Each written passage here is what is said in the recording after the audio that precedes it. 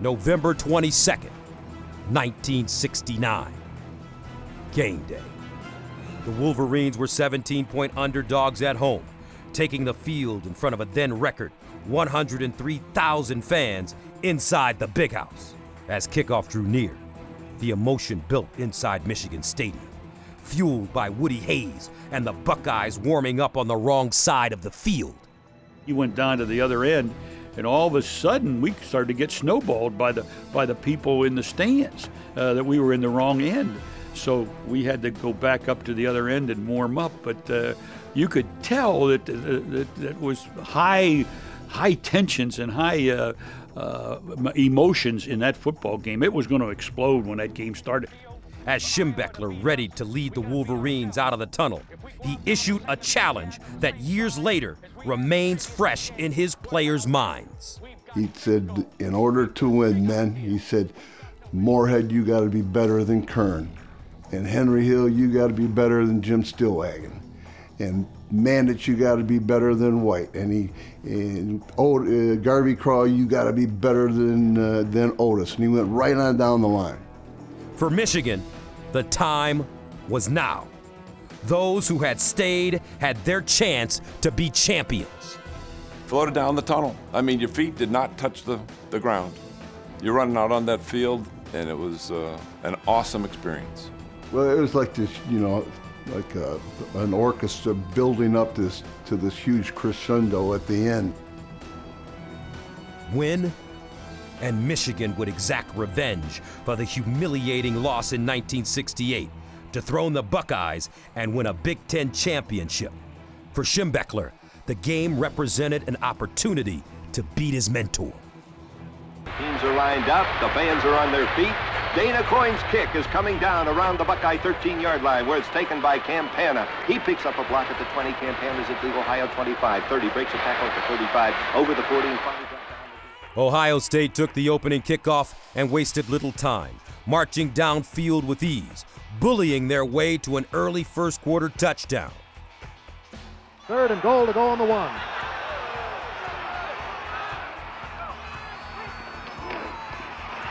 Otis, touchdown for Ohio State. We took the football and we drove it right down the field and we scored. We did our job. And we felt that, okay, we had our confidence. We went down and put the big points on the board, and we'll wait till we get the ball the next time. The start of the game was a little disheartening in that they took the ball right down the field and scored. A missed extra point was a rare mistake for the Buckeyes, enabling Michigan to battle back. Wolverine quarterback Don Moorhead engineered a scoring drive that ended with a Garvey Craw touchdown. The Michigan extra point was good, and the Wolverines took an early lead. With the Buckeye uprights, the Wolverines lead 7-6. Michigan has just established themselves as a real threat to this vaunted Ohio State football machine of 1969. We took that ball and shoved it right down their throats. They get the ball back, they just figure, okay, this is our chance now. I mean, we expected that they were going to score, but we knew they weren't going to stop us. And we came right back and scored. Ohio State answered on the next drive. Rex Kern hit Jan White for a touchdown, and Ohio State regained the lead 12-7 after the Buckeyes' two-point conversion attempt failed. Trailing 12-7, Michigan answered again. Accurate passing by Moorhead. And another Garvey Craw touchdown gave the Wolverines a 14-12 lead. And there you see quite a surprising score, 14-12, the Wolverines of Michigan. That built our confidence when our offense could move on them 2 consecutive times. But when we went ahead the second time, they had no chance. At that point, they were done, they were beaten, we're on our way. Well, we came back a second time and took a lead. Now all of a sudden they're thinking, this has never happened before. As we did move the ball, that just gave us more confidence, you know? And we got even more excited. Schembechler's familiarity with Hayes and Ohio State allowed him to craft a game plan that began to frustrate the Buckeyes. He said, we're going to run the weak side. They're going to slant to the strength. They anchor the end. We got natural hold back weak side. We're going to run away from Tatum. And, you know, and then the other thing he said is that they don't know how to come from behind. They've never been behind. Kern looks to the sideline, rifles one, it is almost intercepted. They knew what we were going to do before we knew it. And that was the hard part, because we felt, wait, okay, we'll try this particular play, and that gets stuffed. Okay, well, let's go back to our basic. They stuffed that. The Wolverines forced an Ohio State punt on the ensuing possession, and Michigan's Barry Pearson would highlight a career day with a return to remember. Gets to the 50, goes to the 40. He may break this one. He's got a man blocking for him, cuts to the 10, and is down on the 4-yard line. What a run by Barry Pearson of Michigan, a senior from St. Ignace. It's on the 3-yard line. You know, I had to jump through a couple guys, avoid the wave, and then I'm on my way. And geez, we got most of our blockers left, and they got 2 or 3 guys left, and it was beautiful.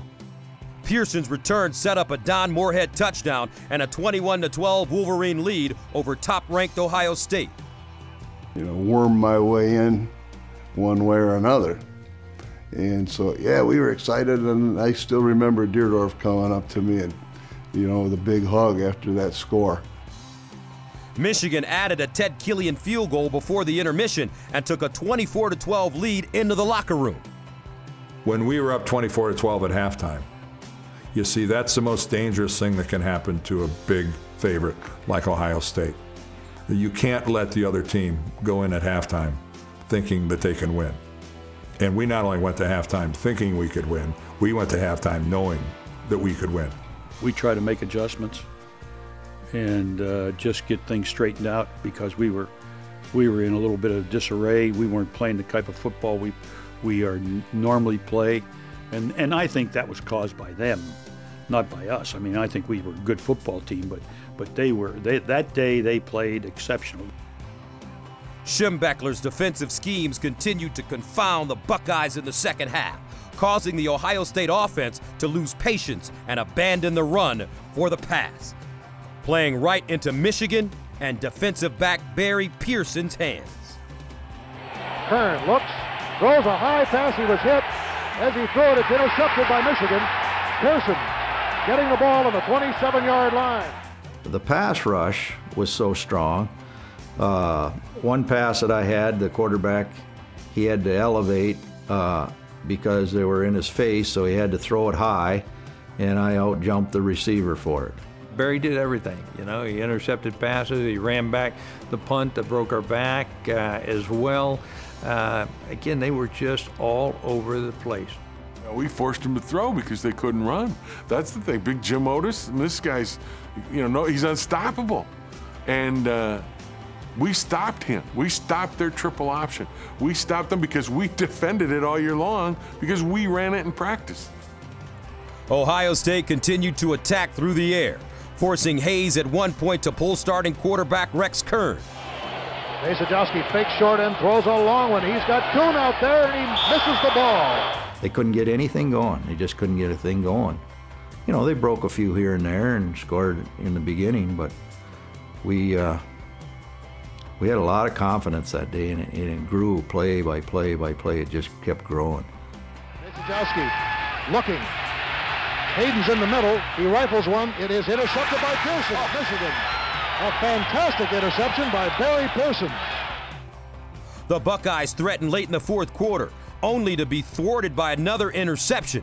And as the clock ticked down, Bo Schembechler in Michigan had done the impossible, beating mighty Ohio State and earning a Big Ten championship. 3 seconds, 2 seconds, 1 second, there's the gun. The ball game is over. The final score again, and Ripley couldn't have written it any better than this. Michigan 24, Ohio State 12. It was crazy.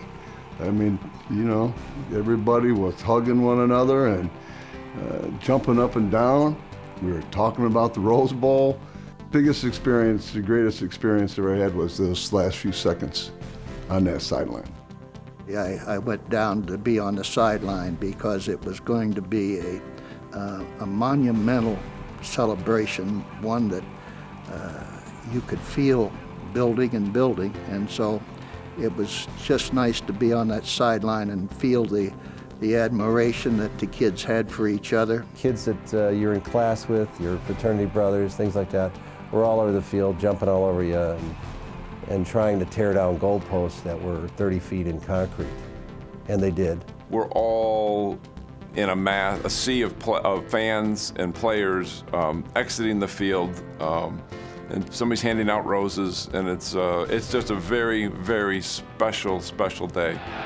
And Jim Mandich, the Michigan captain, tears of joy streaming down his cheeks. The lasting image from an unforgettable celebration is the Wolverines captain basking in glory. It is wonderful that Jim Mandich is the iconic photo from that game because he was the leader of the team. He had the character, he had the toughness, he had the no-nonsense, very direct, and he complimented Bo very, very well as our captain. And it's very appropriate that he has the iconic picture. So after that game was over, who else would you carry off the field? The captain, the senior, the guy from Ohio who had just vanquished Ohio State.